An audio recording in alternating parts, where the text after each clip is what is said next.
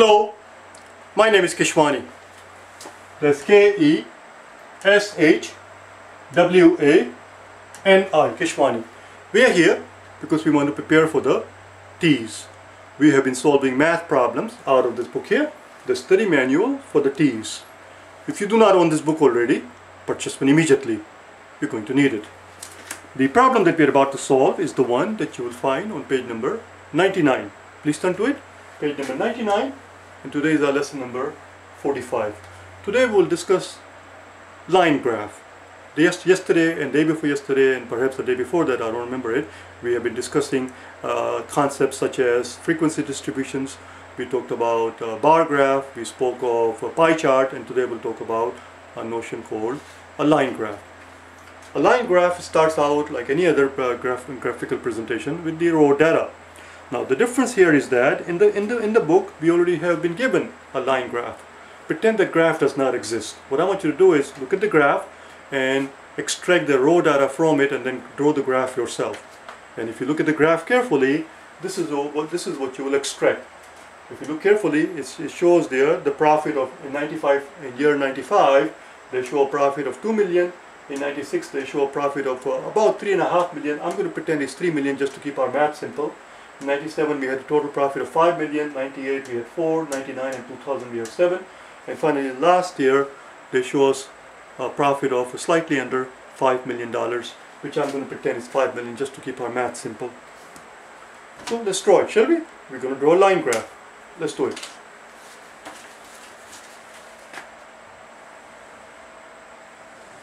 So we have to put our dollar amount here on the y-axis and the year here, and it goes all the way from 95 to 2001. 95, 6, 7, 8, 9, 10 and 11. 95, 6, 7, 8, 9, 2000 and 2001. Straight enough? Now let's get going. It goes all the way from 2 to 7. 1, 2, 3, 4, 5, 6 and 7. In 95 we have 2 million.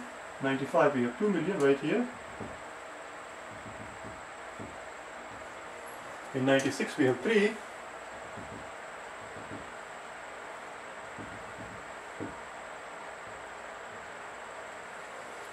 Then it goes up to 5. 97 it goes up to 5.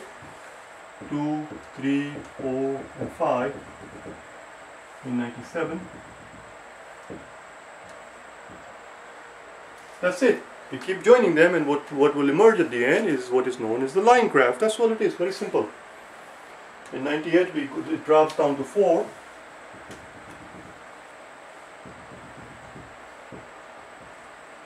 It drops down to 4. In 99 it goes up again to 7. I should say again it goes up to 7 rather. 99. So 6 and 7.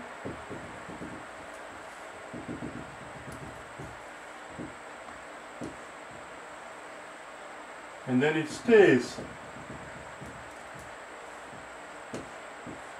It stays at that level for the next year. 99 it goes up to 7, and then in 2000 it stays at 7, and finally in 2001 it drops to 5. In the book actually, if you look at the graph carefully, as I already mentioned, it's slightly under 5. I'm going to pretend it's 5. So 2001 it drops to 5.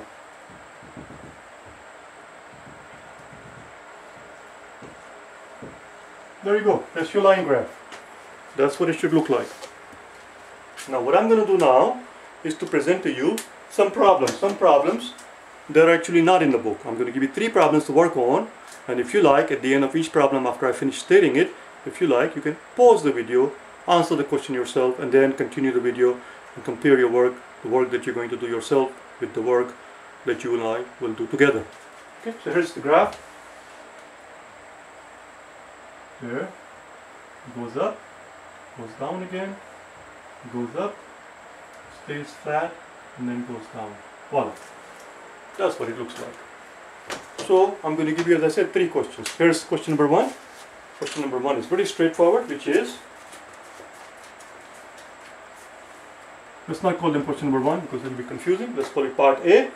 Part A is, what was the average profit from 95 to 2001.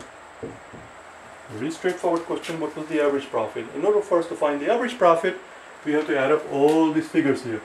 So the average is going to be sum of these figures: 2, 3, 5, 4, 7, 7, and 5. 2, 3, 5, 4, 7, 7, and 5.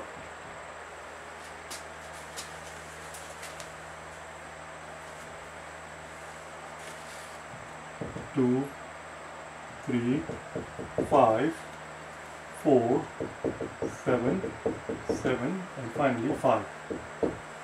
Let's add them up, shall we? So 7, let's start from here. 2 plus 3 is 5, 5 plus 5 is 10, that's very easy. 10, 10, and then I see 14, 14 plus 10 is 24, 24 plus 4 is 28, 28 plus 5 is going to be 23. It adds up to 23. Adds up to 23. Now we have to divide it by the number of observations. How many years do we have?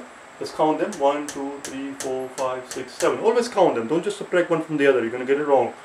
1, 2, 3, 4, 5, 6, 7. 23 divided by 7.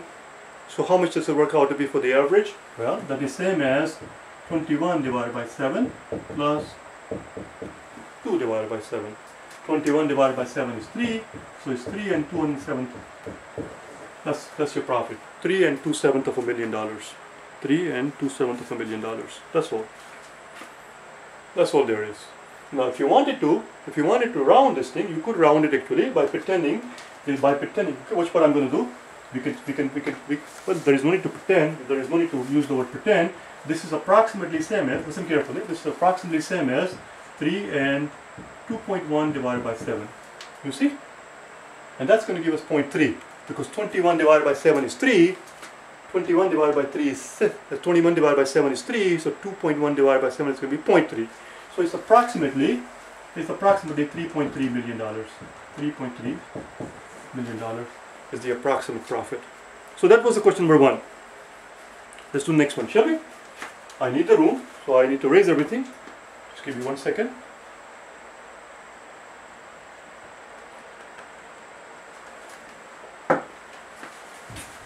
The next question we have is part B. What was the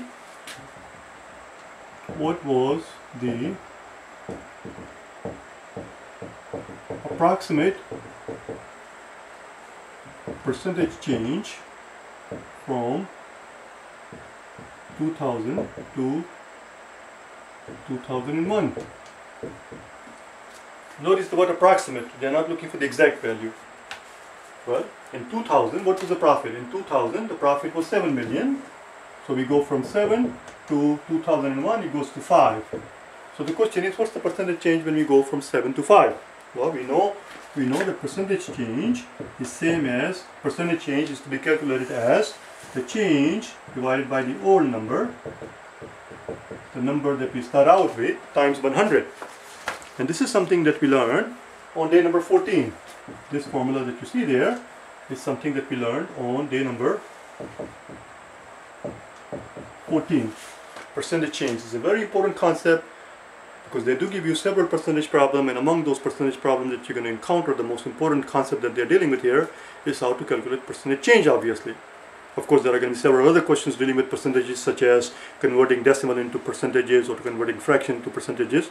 But they're also going to ask you to calculate percentage change from one number to the other.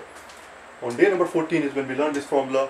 If this formula does not ring a bell, make sure you watch day number 14 if you have not watched it already. And if you did watch it already, watch it again, just to refresh your memory. So that's it. So how much is the change from 7, it's very important, going from 7 to 5. You're going from 7 to 5. That's the most important part. When you're doing the percentage change, you must know where you're going from, what is your starting point, and what is your ending point. That's the key part. So we're going from 7 to 5, obviously it's a drop of 2. It's a drop of 2, and we divide it by the original number, which is 7, times 100. Times 100. Well, what can we do here? we have to divide 7 by 100. Let's divide this 7 by 100. How many 7s? How many 7 in 1? 1 has no. I'm dividing. What we're doing here, is times 100.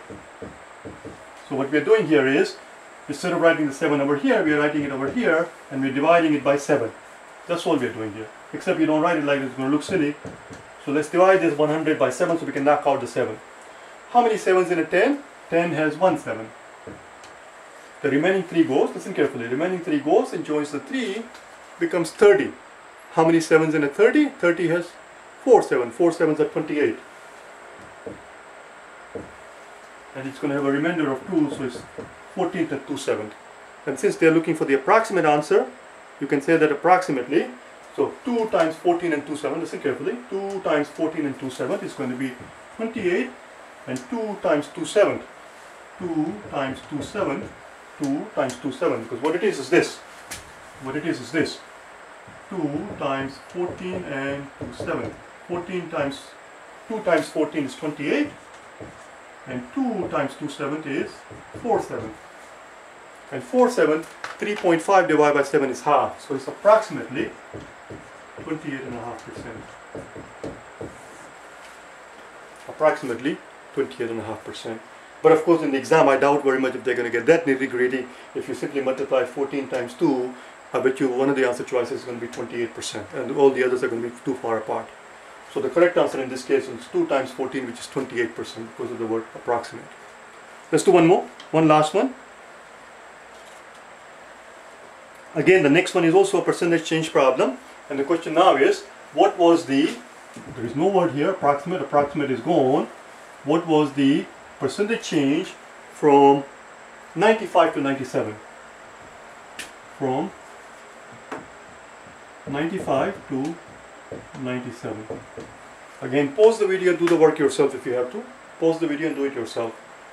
In 95, we have a profit of 2 million. And in 97, we have a profit of 5 million. So we go from 2 to 5. 2 to 5, and this time the change is positive 3.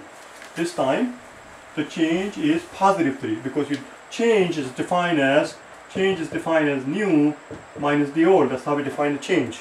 The new number is 5, the old was 2, so the change is 3. 3 divided by 2 times 100. This cancels out with 50 and looks like it's a change of 150%. Going from 2 to 5 is a change of 150%, which makes perfect sense if you think about it, because if you go from 2 to 4, 2 to 4 is a change of 100%. And then another one would be another 50%. So 2 to 5 is 150% change. So the question was, what was the percentage change in profit from year 2000? What was the percentage change from year 95 to 97? And the answer is, the change in profit was 150%. That was it. I'll see you tomorrow, or we'll do the next problem on the page there, the bar graph that you see. Okay? Bye now.